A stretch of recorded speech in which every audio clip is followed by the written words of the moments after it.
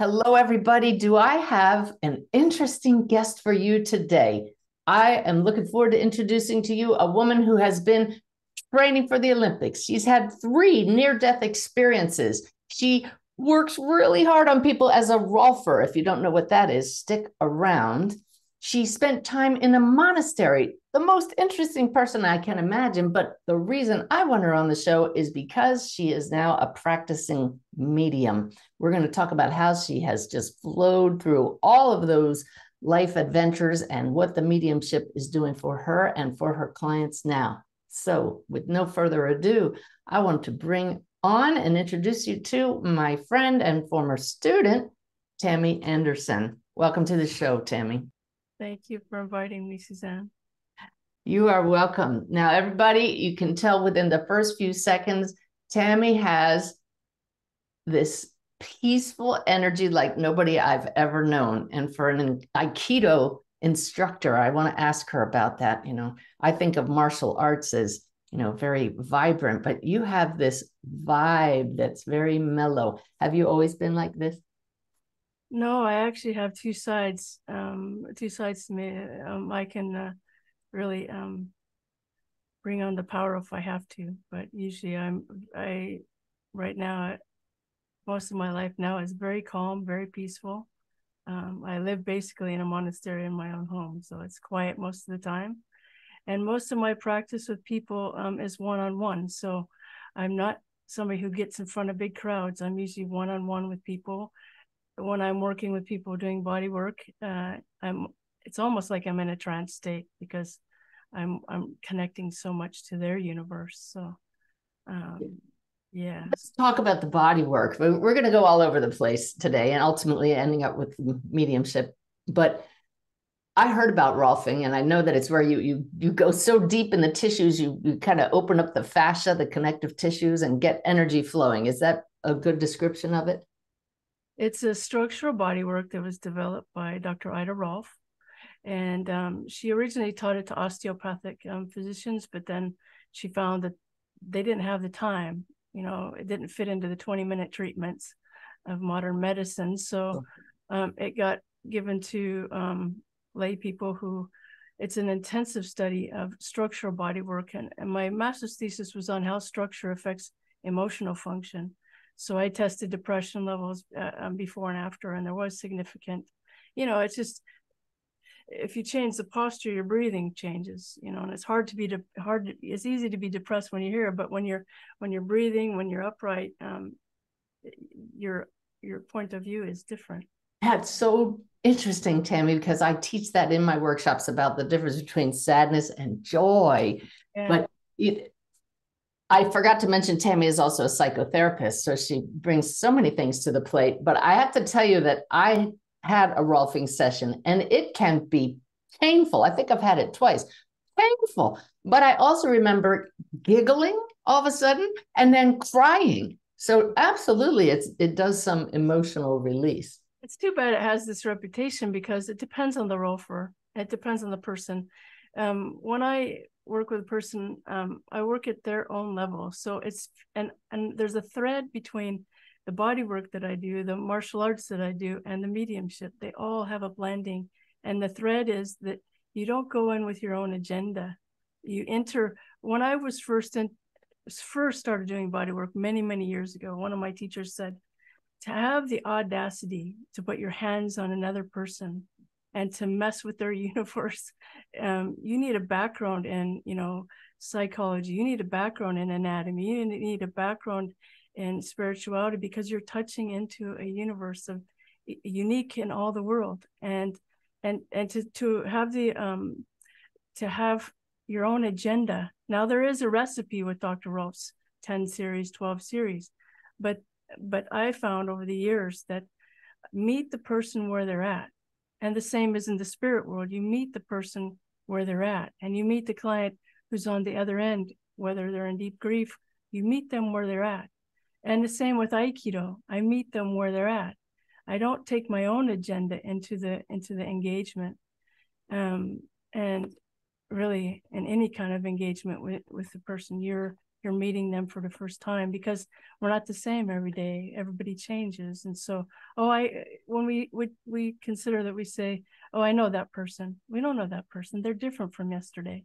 You know, I've been watching you change for several years now, and it's like amazing. And I wouldn't assume that you're the same as you were yesterday, because you're different. You're growing. Everyone.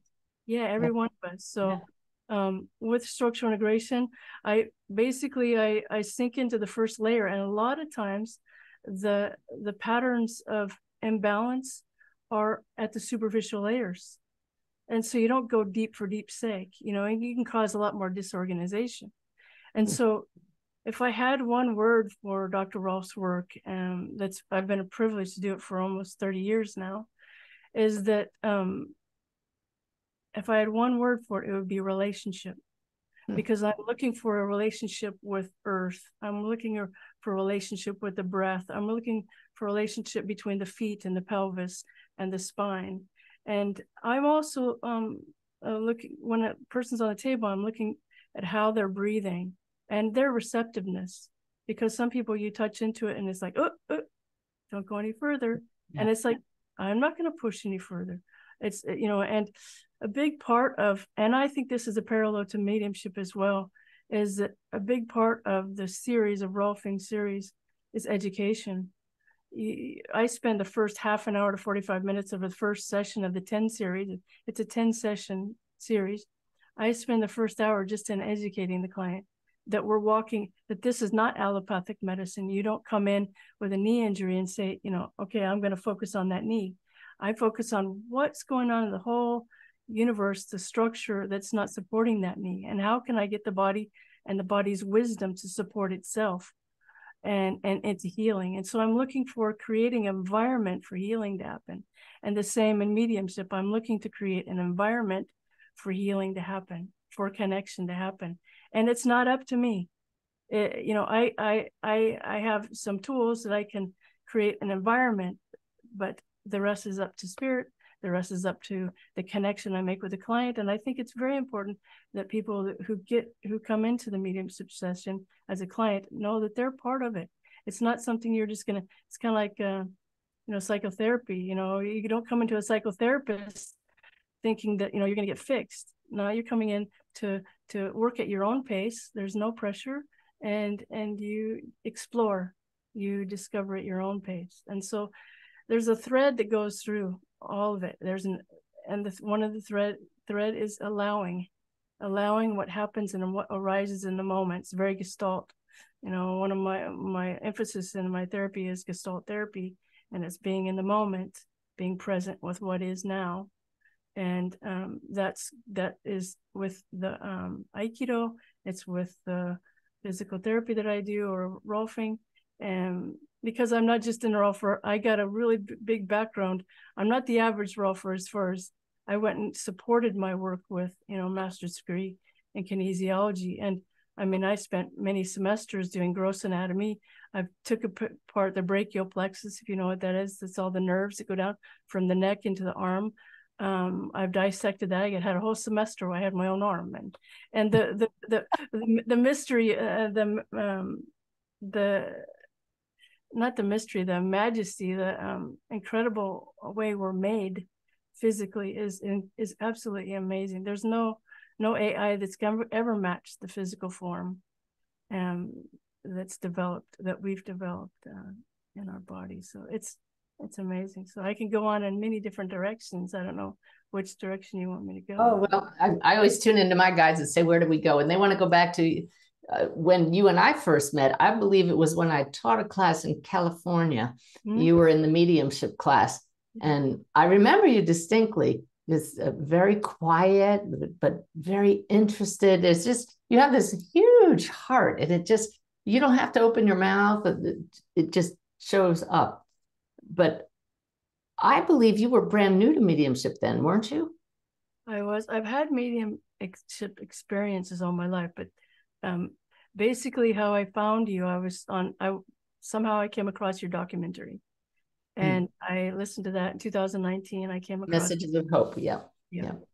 And I listened to that and I was like, wow, because to me, before that, mediumship was something you'd find at a carnival or something. Uh-oh. I didn't take it seriously because And now you are one. I can't believe. And anyway, so I'll stay with that track. So I went and I signed up because I wanted to meet you. And I was just fascinated by your experience. And so I didn't take your classes with the intention of ever being a medium. That was never my intention. And it still, to recently, wasn't. Huh. It's always been about my own spiritual growth and how to become closer to spirit world. I mean, I spent, most of my younger life, in the religious communities, living in monasteries. And Yeah, I want to talk about that. That's another thing. I mean, you stay with us to the end, guys, because Tammy is one surprise after another. so, but I want to say that it's mostly because of my curiosity and my, I've had the mediumship experiences or connection to spirit all my life.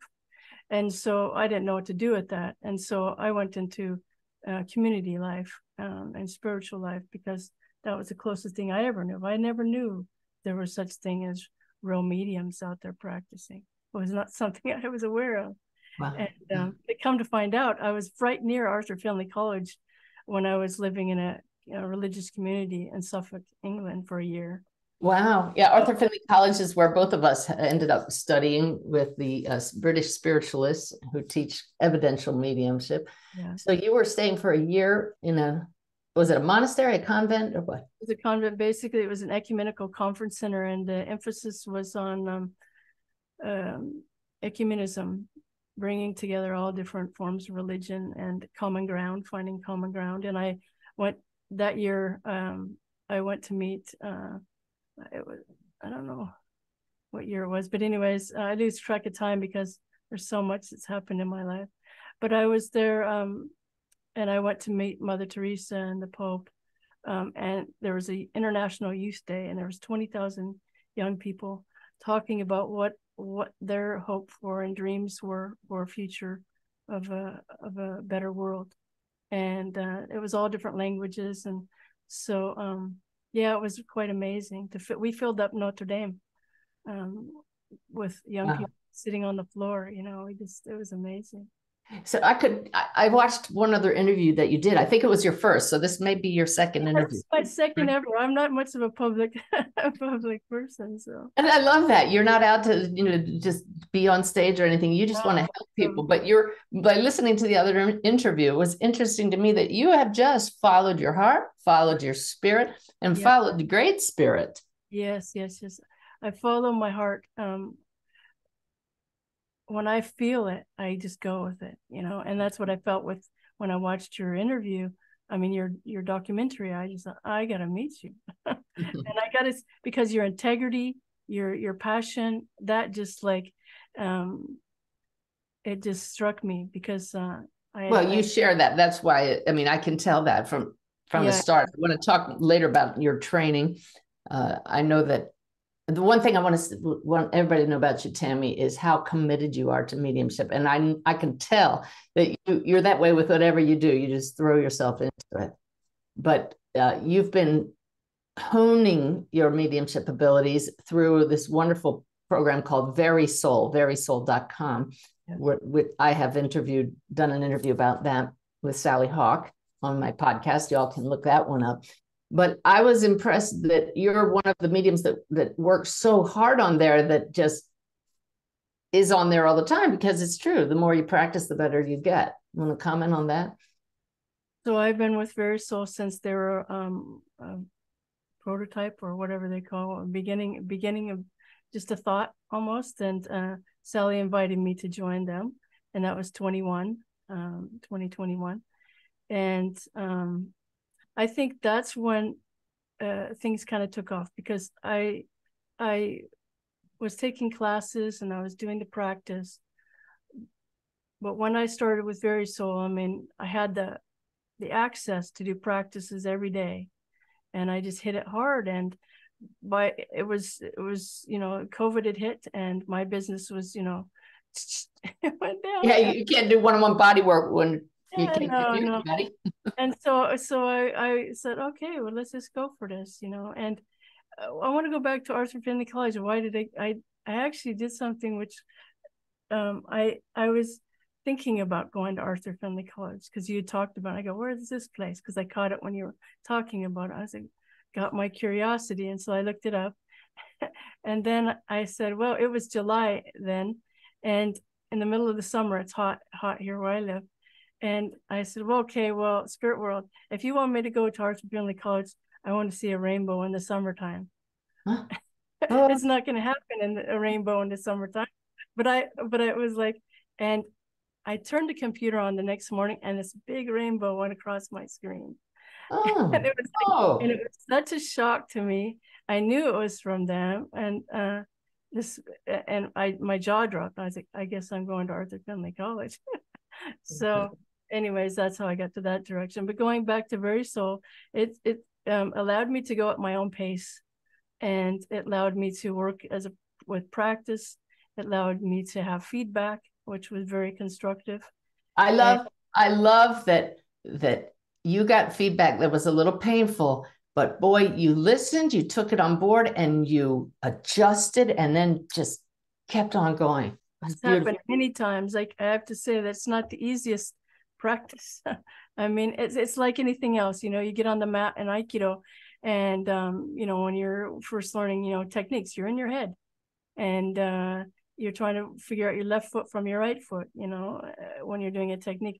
But eventually the goal is to let go with the flow, follow the path of least resistance, and redirect and find the flow with two becoming one. It's a beautiful art.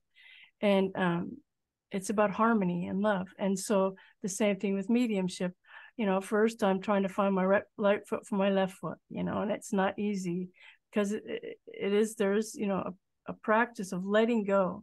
And the same with martial arts, you have to let go. And the same with the body work, the person laying on the table, there is a surrender that needs to happen. And I can feel. So for people who are new to this, what are you letting go of in mediumship? What am I letting go of? Anybody. Anybody. Well, I can just say what I'm letting go of, and it's different. It changes different from time to time. But letting go of, one of the things I found really challenging was letting go of the outcome. I have, a bleeding heart that, when somebody's suffering, I mean, for a while there, I was getting parent after parent after parent. Like, at one time I was getting 20, and I think I had 20 in a row that were parents. She's talking about parents who have a child across the veil, which I went, ooh, because you really want to help them. You can feel their pain. Yeah, it's tough.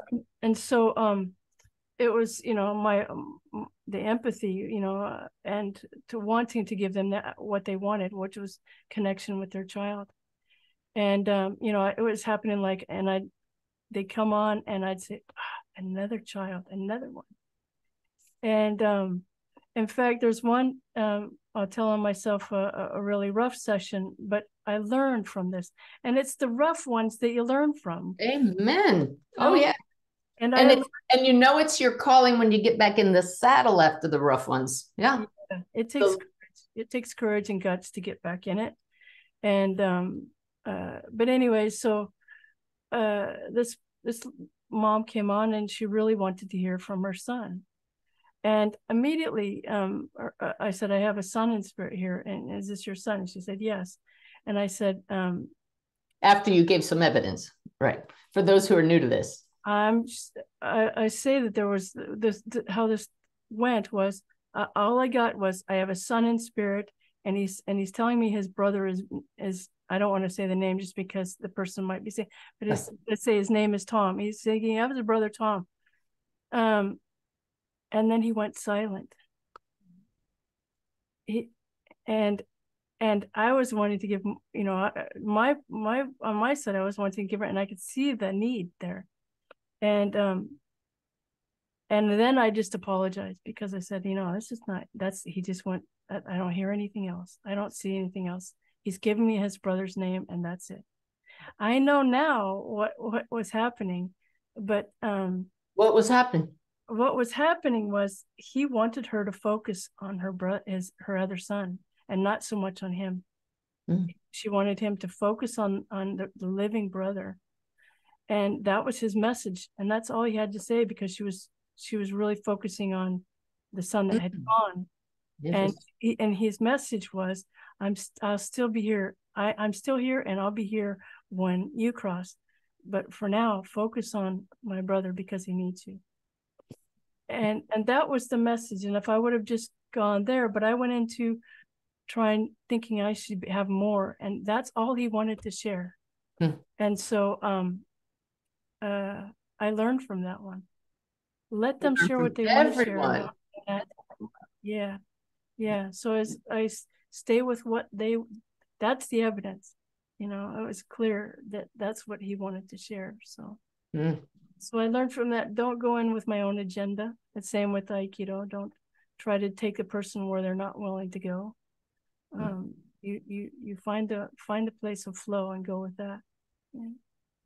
But it's tell us, Tammy, about how you have known the spirit world is real. What has your interaction with them been, and from what age?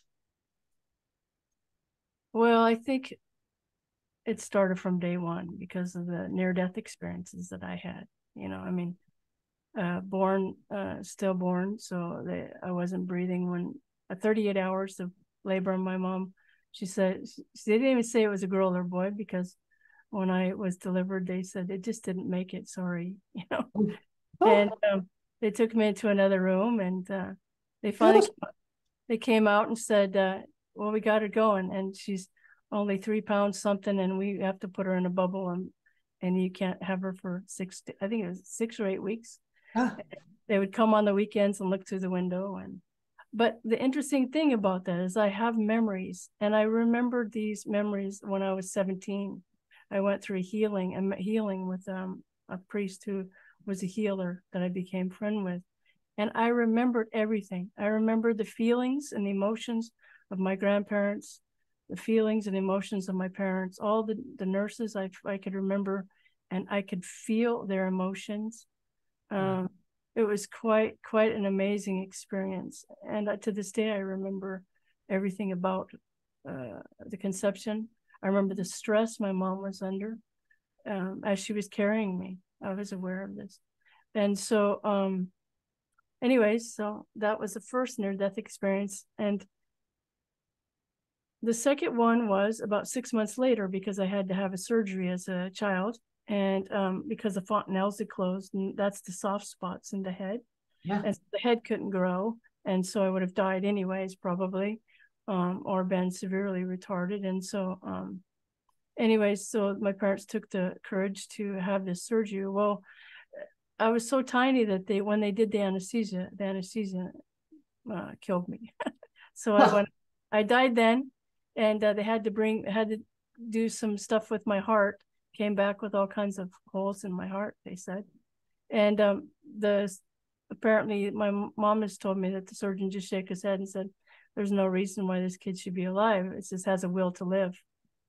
And I know now it's just the will of this, life itself, spirit. That's right. And so I believe that these two incidences kind of set me in a direction to be connected somehow, because I was always a bit in the clouds. I don't know how else you explain it, but I tried to fit in by doing sports, so I was very athletic, and that's how the communication was easier for me that way. But I would hang out, and I found early on that I loved classical music. I would listen to, and I found early on that I loved classical music. I would listen to the spaces in between, and I'd find God there. The spaces in between, and I'd find God there. Oh my. In the space in between. And so I was naturally contemplative, all my life. I loved the quiet. How did you fit in as a teenager in school? Or did you? I fit in, but I figured out how to fit in through my athletics. Okay. because nobody would be understand what I was feeling, or so I didn't talk about it because people wouldn't understand. I didn't even talk to my own family because they wouldn't understand. What is it they wouldn't understand? A connection you felt, or were you seeing spirits, or what? I wasn't seeing spirits, but I was feeling them. When my parents actually built a house on some property once, and I could feel that there was a child that died there.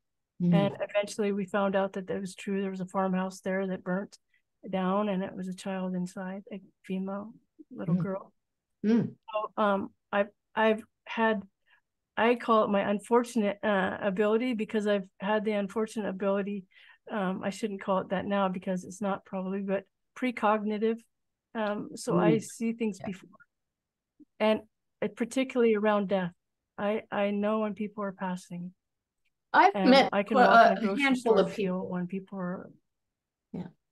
Yeah, I've met a handful of people who have that ability, and you call it an unfortunate ability. What do you do with that when that happens? You know, it's been challenging because there's not much you can do. You know, I mean, it is what it is, and I've found out that there's not much you can do. You're just tapping into what's coming.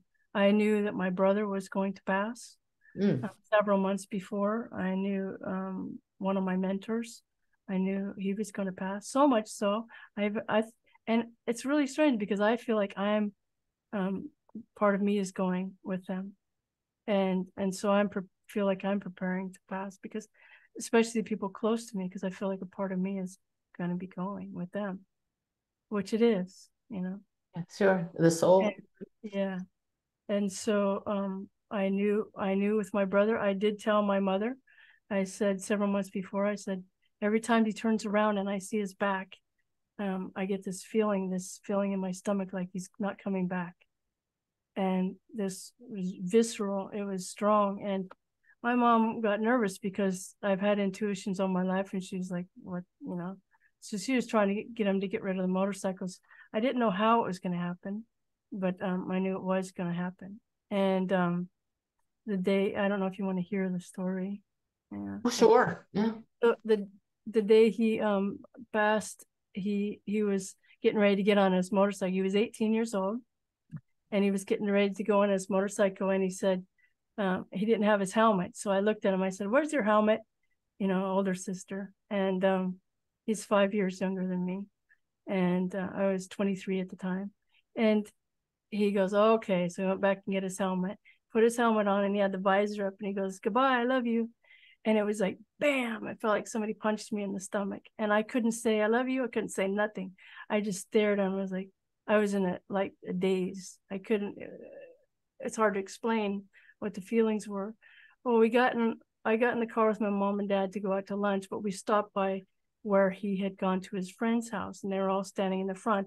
And I remember looking out the window of the car, and it was like I was just looking like I was watching a movie that I was just watching a movie that I couldn't stop anything that was going to happen. And he was getting in the car with his best friend when he was 16 years old. And his dad had given him a Porsche for his 16th birthday. And Porsches are hard to control. Anyways, they went driving in the mountains and lost control. My brother, he was killed instantly. They hit a tree, and he was gone. And the unfortunate part of that day was when the phone rang, I looked at my mom and I said, "Ron's dead." And you don't say that before people know, because it just came out of me. But they just, why would you say such a thing, you know? And they went into a full panic, and it was a very rough day. So how do you explain all of that? You and I know, but for the audience, how do you explain the precognition and the fact that it was going to happen? What is your experience with that? Precognition, I can only think that all time we a part of us, part of me, is experiencing out of time.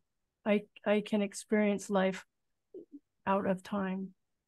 There is no time, and so when I'm experiencing glimpses of that, everything's already happened.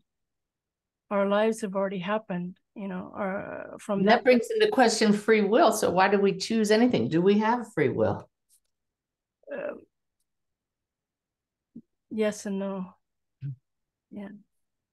All right. The guys just said, don't go down that rabbit hole. So we're not going to. It's a rough one to explain because, in fact, I asked this very question when I went in my third near-death experience. Okay. And I can tell you a little bit about that. And that was one of the questions I was asking is there free will? And why do babies suffer? And why is there suffering? Okay, let's go there. Okay. So the third near-death experience was right before my brother died, about 2 weeks. And I have had a habit for many years of going into the mountains and just fasting and doing the spiritual walk, I call it. And I just go into the silence, go into the quiet of nature. 23 years old. Connect with wow. With God. Spirit. What's that? I said 23 years old. That's very telling about your path. Yeah. And so I was in the mountains. I was fasting, maybe overdoing it, probably, yes. I was overdoing it, not drinking enough and not eating at all. It was very hot. And I just went out. I was on the ground and I just went out. And I called it a near-death experience because that's all I know how to explain it.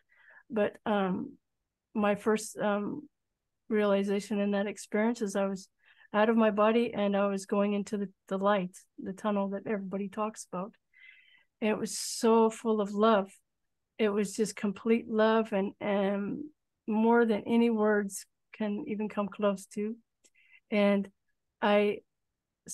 there was many people going towards the light, many souls going towards the light. And the person in front of me, I realized it was my grandfather.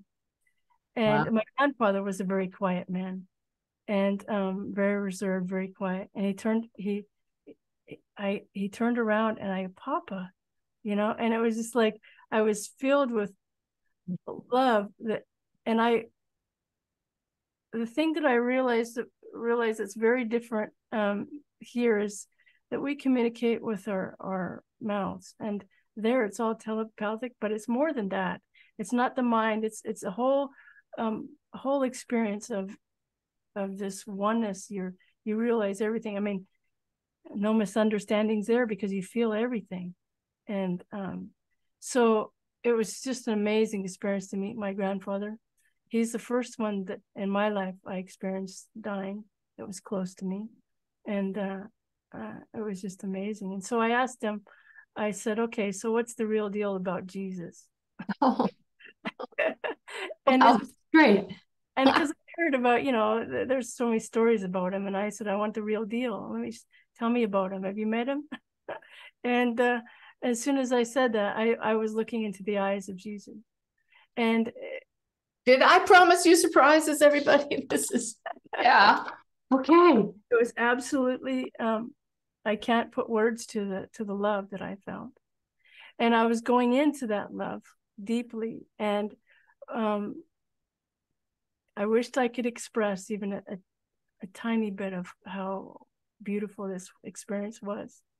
And so what happened was I was going into that. There was no way I was going to turn around and go back out of that. And so, but some aspect, I can't say if it's a female or male, but pulled me to the side. And I'll just say female just for communication, easy to explain. It was this being, beautiful being, pulled me to the side because I was leaving, you know. And I'll say she just because there's a softness about this energy, really soft, and this gentleness pulled me to the side.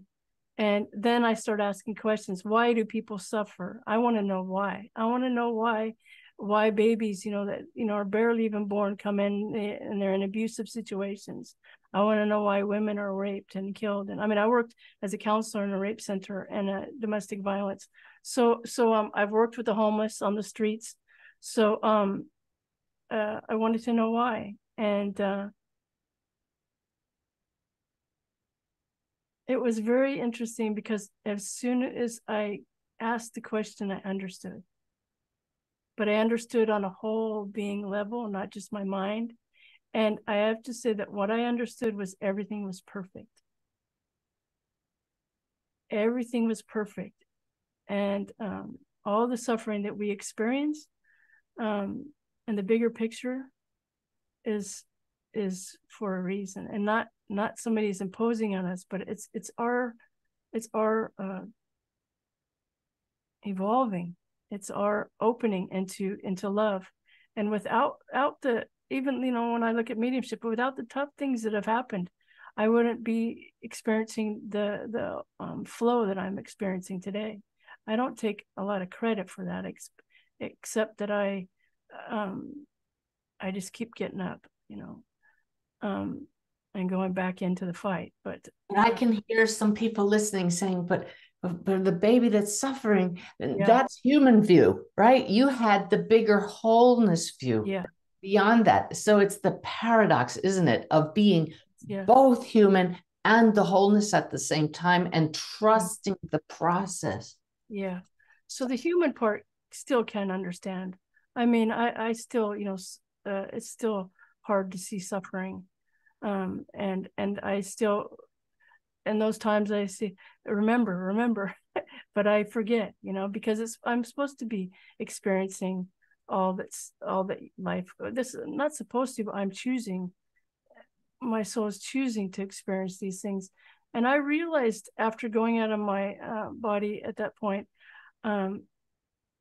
that I'm here for a human being experience.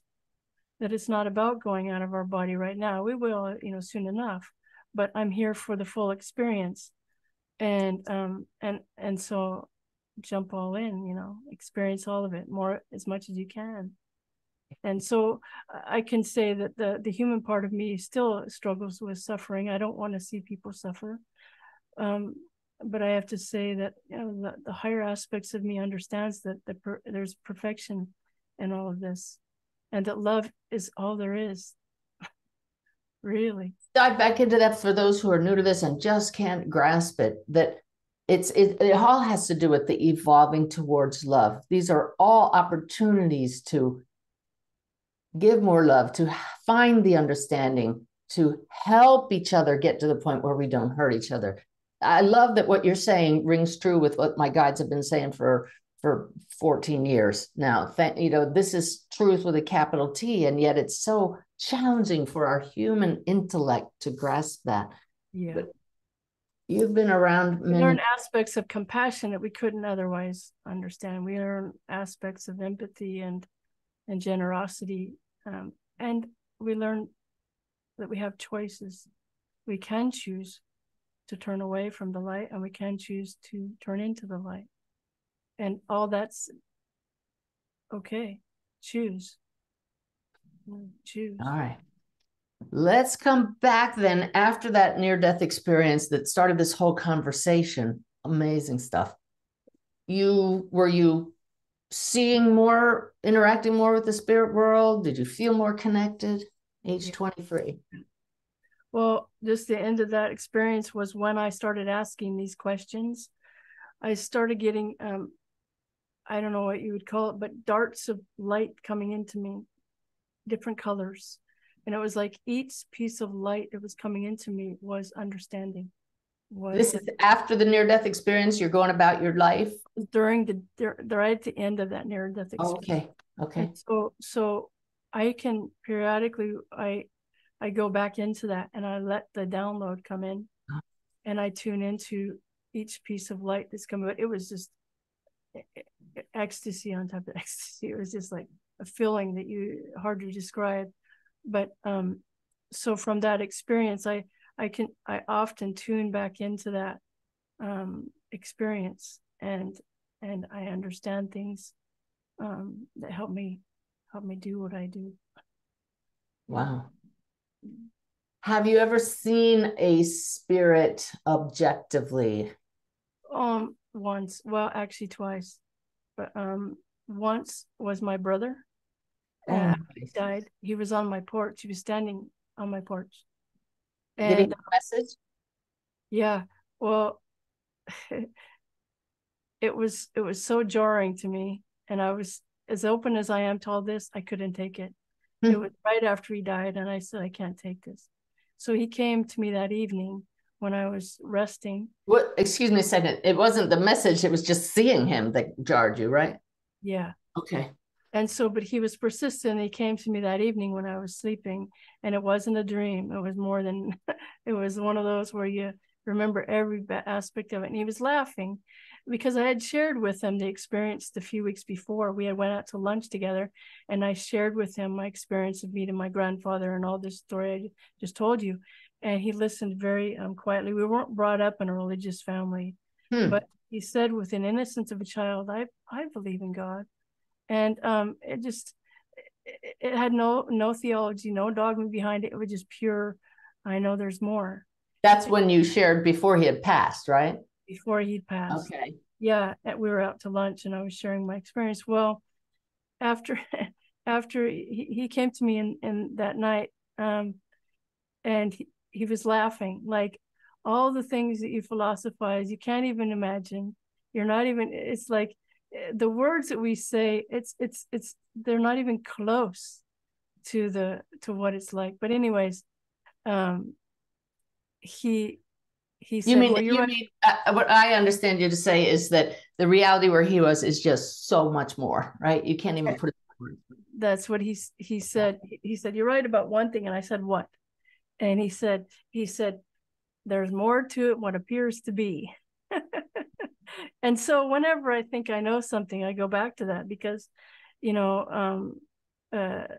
can't fit it in our human brain, all this, the magnificence of the design and the perfection of the design. And so, yeah, we can have our thoughts about what it's like, but nothing's going to come close. There's always more to it than what appears to be. And so. What about those who are listening, Tammy, who are grieving the loss of a loved one? We get an awful lot of shining light parents with children across the veil, people whose spouses have siblings, all relationships. I know what you experienced during your near-death experience, but now as a working medium, what can you tell those who are grieving right now? Well, having watched my parents, lose a child, there is no greater pain. And so I just want to start there. There's no greater pain than losing a child. And so, but I know absolutely that love transcends death, and that there really is no death. This is a moment. It feels like we're in a dream. We're already there with them in a sense. I believe that we are already there. They're just an aspect of our consciousness that it's having this human experience. And so it doesn't end here. And but there's not really much that I can say to a grieving parent in that it's going to hurt. It's going to hurt, and it's never going to stop hurting. It's going to shift and change, and the growth will happen, but it hurts. There's nothing like the loss of a child. But your guarantee and your awareness, that's what I love to share as well. I say it often. I guarantee you, your loved ones are still with you now. Yeah. But even that, to somebody, but I have to say that since I've been doing the mediumship, there's three parents that have talked to me and said that they were considering suicide and didn't after that connection. And that makes it indeed worth all of it. That makes you are now no longer a baby medium or a teenager medium. You're an established medium. That's when you get to that point, because that is one of the benefits of this sacred work that we do. You talked about not imagining yourself as a medium and thinking they were all charlatans, and now you're saving lives. It's the potential there. Yeah.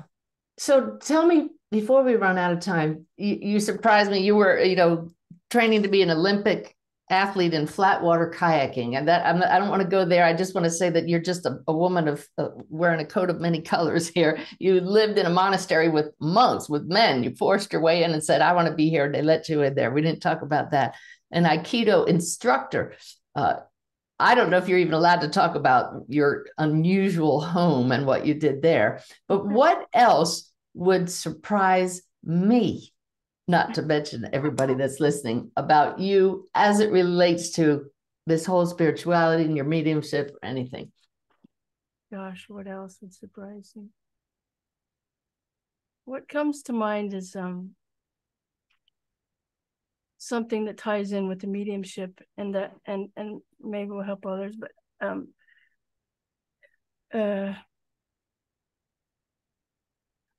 walking into the fear, walking into the presence with love. And I do that with Aikido. I've had two home invasions where I've had to, people ask me, have I ever used Aikido? And Aikido is about hopefully harmonizing the situation so that everyone will survive in the end. So That's the second voice here I heard. Let's stop let me stop. I want to hear about these home invasions and how you used it. But for those of you who aren't familiar with it, Aikido is a martial art. Are you a black? You've got to be a black belt or more, or whatever. If there's I'm a fifth degree black belt teacher. I've been training over 40 years. Okay, so it's a martial art, but based on love and harmony. That's why you sent me a book on it, and yeah, that's right. I could read the philosophy it dovetails with mediumship about balance and harmony, and like you say. But tell us how you use that with two home invasions. So the let me just talk about Aikido for a second. The idea it was a martial art based on battlefield techniques. This was, jujitsu, daito-ryu, jujitsu, some kendo stuff, but it's sword practices, but it was based in battlefield techniques. After World War II, I'm sorry, I had to laugh because you just gave me my sign that validated something that happened in meditation. I said I need sword, and you just gave me sword. Well, let me just tell you something really funny, because I had a mother that asked for this sign as well for her son, and I said, how I'm getting off my story now, but how is it possible that you connected with me, a medium who actually I carry a sword right here. You just did it. You just did it. Yeah. And so that was the sign. And so you just claimed that sign again. I cannot believe you have it sitting there. I thought, I didn't want to just hear it. I was shown, I want to see somebody hold a sword. I did not know Aikido was swords. Now that I think about it, I thought it was batons. Oh my God. I love it. And this was a big sign for me. So put that aside. Back to Tammy. How many mediums carry a sword, right? So no. Yeah, not many. And so anyway, so Aikido, after World War II, the founder, after what happened in Japan, the bombs and everything, he said there's got to be a better way, than injuring people. There has to be a pathway for love in the martial arts. And so he formed Aikido, which was a new art off of the Jiu-Jitsu line, off of Daitu Jiu-Jitsu. Anyways, so he had enlightenment experiences by just moving out of the way. And there was one story of a general that came at him with his sword and kept trying to, cut him down, and he just wasn't there. He just kept moving, and he wore the guy out, and he finally gave up, and he bowed to him and said, so what I've been looking for in my practice of Aikido, and I'm not there yet in the mediumship, but I'm looking for the stillness of this. And there's a story of that I heard once about in China, where the military was going in to Tibet, and they were killing the monks, they were disembowelling them, just all kinds of really bad stuff in Tibet. And there was most of the monks flew into the hills, but there was one monk that stood in the courtyard, and he just stood there. And this general or commander, whoever he was, he walked up to him, and he drew his sword. He pointed it at him and said, "Don't you know who I am? With one cut, I can cut you down without even blinking my eyes." without even a blink, I could cut you down. And the monk said to him, don't you know who I am? You could cut me down with your sword, and I will not blink an eye. So it's that stillness.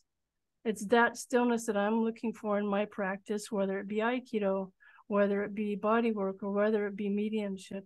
It's all my practice of finding that stillness. In fact, I could tell you a story where I did do that.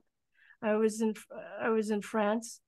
I was going to Taizé, which is, this amazing place of Brother Roger, who, that's a whole nother story. But I was going on a journey, and I wasn't hitchhiking. The bus had stopped and I needed to go 5 more miles. I was walking and this car stopped and said, you want to ride? And I said, okay, well, I have 5 more miles. So I put my backpack in the car. Well, he didn't turn off and he kept going. And then it started getting dark. And then and I said, you missed the turn. and he said, no, it's a shorter way this way. So now it was dark. It wasn't daytime anymore. We were turning off of a dirt road. He was going to get some privacy. He was driving down some trees. And I thought, I'm in trouble, real in trouble. And you know how you watch the cartoons where the legs shake, the knees knock? Yeah. That's what my body started doing. Everything started shaking, that kind of fear. And so, he was still driving down and I knew this was not going to be good. And so I just started praying. And I said, if this starts today, one of us will die. I will kill him or he will kill me. There's not going to be a little middle way here. It's going to be one of us will walk out of here alive today. And as soon as I did that, peace filled my body. And a stillness beyond any I can't express the stillness that came into me. And the power. And the reason is because I found this, one of the secrets. The secret is I have nothing to lose. I'm already dead. And that's the most dangerous person in the world to fool with at that moment. That's the monk standing there and goes, you could cut me through your sword and I won't blink an eye. So he somehow sensed that, right? He sensed it. It was like watching somebody die because all the color went out of him and all the fear went into his body. He started shaking. And I said, you start this car, because at that time he stopped the car. And I said, you start this car. You're going to take me to a hotel. And then in the morning, you're going to pick me up early. And you're going to take me to where you should take me to in the first place. And he said, okay. The next morning, he picked me up. He took me to Taizé. And he said, be careful out there before he let me out. I was getting out the car. He said, be careful because it's dangerous out there. And I handed him a Franciscan cross and I said, I'll see you again someday.